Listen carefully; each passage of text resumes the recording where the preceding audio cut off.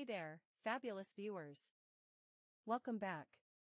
I am thrilled to have you join us today for another exciting exploration into the fascinating world of medicine. Today's topic is celiac disease. But before we embark on this journey, don't forget to hit that subscribe button, ring the notification bell, and give this video a thumbs up if you're ready to unravel the mysteries of celiac disease with us. Now, let's get started. Celiac disease is the most common genetically related food intolerance worldwide. Celiac disease is a multifactorial autoimmune disorder that occurs in genetically susceptible individuals. Symptoms manifest when a genetically predisposed individual develops an immunological response to gliadin, which is found in gluten and related prolamins present in wheat, rye, and barley. With the consumption of food containing gluten, the tissue transglutaminase is released and modifies gliadin from gluten proteins, which causes an immune reaction. Genetics plays an important role in celiac disease. Gliadin binds to HLA-DQ2 or HLA-DQ8 found on the mucosal surface. The disease primarily affects the small intestine, where it progressively leads to flattening of the small intestinal mucosa. Adults' disease is precipitated by an infectious diarrheal episode or other intestinal disease. Celiac disease is most prevalent in Western Europe and the United States, with an increasing incidence in Africa and Asia.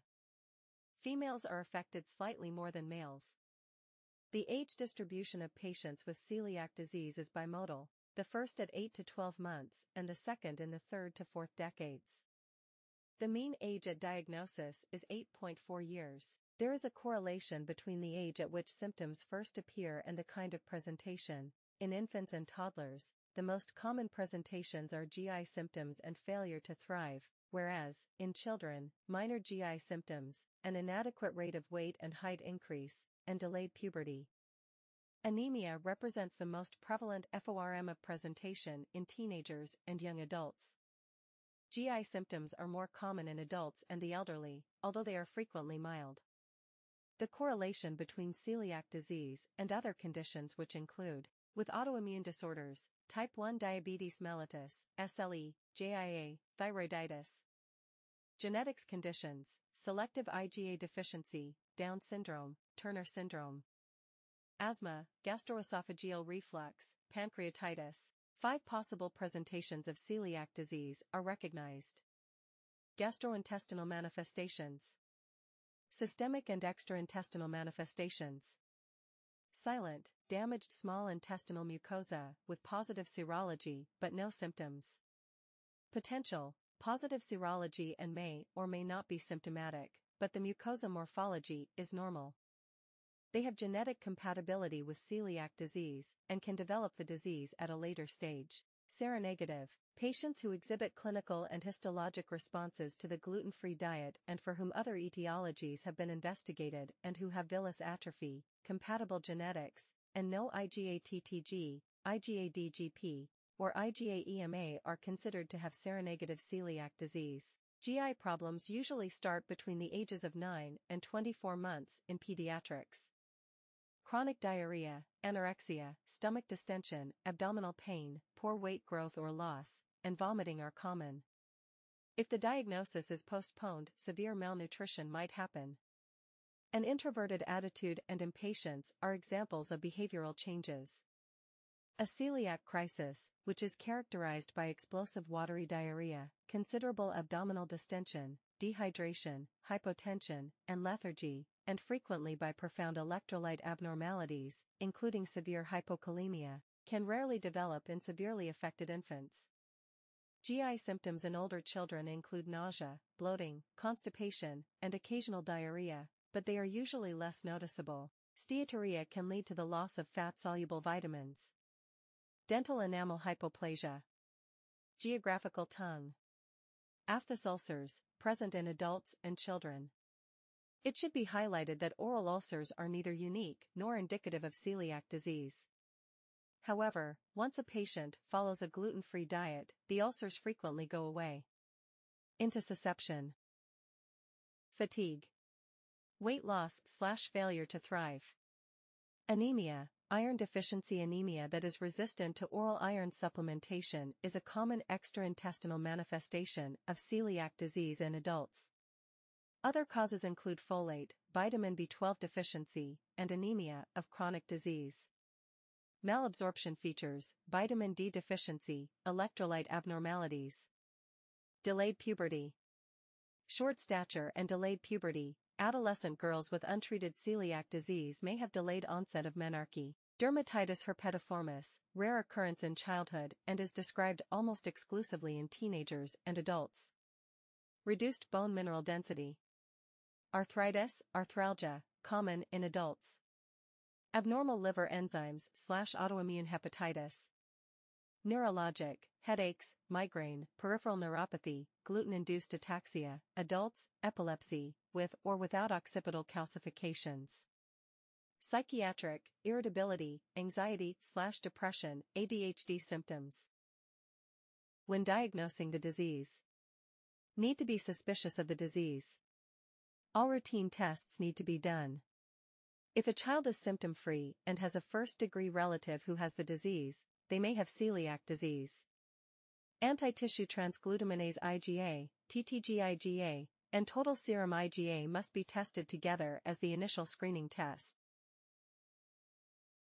Serology testing. In 2020, the European Society for Pediatric Gastroenterology, Hepatology, and Nutrition, ESPGHAN, published guidelines where diagnosis to be made without the biopsy previously thought to be fundamental in demonstrating the changes in the duodenal mucosa caused by the immune reaction to gluten. Here TTG-IgA levels needed to be more than 10 times the upper limit of normal and are coupled with a positive anti-endomysium antibody, EMA-IgA, titer. Genetic testing. HLA-DQ2.5. HLA-DQ8. Duodenal biopsies by esophagogastroduodenoscopy, EGD, for the diagnosis are currently recommended whenever the diagnostic conclusion cannot be already possible with the combination of very high titers of TTG-IgA and positive EMA. Marsh scoring system is utilized to classify duodenal damage in celiac disease. Type 0 or pre-infiltrative stage, normal.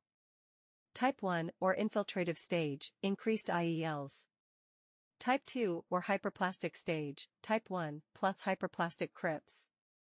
Type 3 or destructive stage, type 2 plus villus atrophy of progressively more severe degrees, denominated 3A partial atrophy, 3B subtotal atrophy, and 3C total atrophy. In cases where biopsies are obtained, patients with positive celiac serology and normal histology are considered to have potential celiac disease. When managing celiac disease. Total lifelong avoidance of gluten, wheat, rye, and barley, ingestion is the mainstay method. A gluten-free diet typically resolves within a few weeks. It's been stated that complete safety of oats, but there is a risk of cross-contamination. A trial of a lactose-reduced diet is recommended only for patients with celiac disease who have symptoms that suggest lactose intolerance, e.g., ongoing diarrhea, abdominal pain, gassiness, despite adherence to the gluten-free diet. Advise patients to eat a high-fiber diet supplemented with whole-grain rice, maize, potatoes, and ample vegetables. Monitor the patient 3 to 4 months after the diagnosis with the serologic tests, physical examination, and an appointment with a dietitian can be done if more dietary advice is needed. Vaccination to prevent pneumococcal disease is recommended. Celiac disease is fully reversible, in the majority of patients, if trigger foods are avoided. However, when compliance is suboptimal, complications may occur. Complications include osteopenia. True osteoporosis is more common in adults. Adverse effects during pregnancy, including miscarriages. Ulcerative jejunitis, colitis, refractory celiac disease, thought to be a low-grade intestinal lymphoma, but not reported in pediatric patients. GI malignancies, adenocarcinoma of the oropharynx, esophagus, pancreas, small and large bowel, and hepatobiliary tract, most commonly an enteropathy-associated T-cell lymphoma, EATL, also not reported in pediatric patients. Non-responsive celiac disease is defined as the lack of a clinical and/or laboratory response to a gluten-free diet after 12 months. thank you so much for joining me today to learn more about celiac disease. If you or someone you know is experiencing symptoms or suspects of celiac disease, don't hesitate to consult with a healthcare professional for proper testing and guidance. If you found this video helpful, please give it a thumbs up, share it with your friends and family, and don't forget to subscribe for more content on various medical topics. Stay informed, stay healthy, and until next time, take care.